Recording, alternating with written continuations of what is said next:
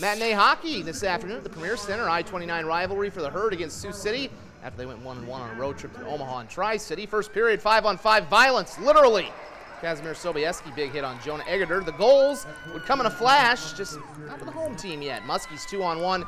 Ethan Gardula feathers it to Gavin Gary, and it's 1-0 Sioux City. Later in the first period, bad guys on the power play when the Stampede get a takeaway, leading to a breakaway for Jackson Panzer. He just couldn't put it away. Catching the theme here, Samuel Urban stones him.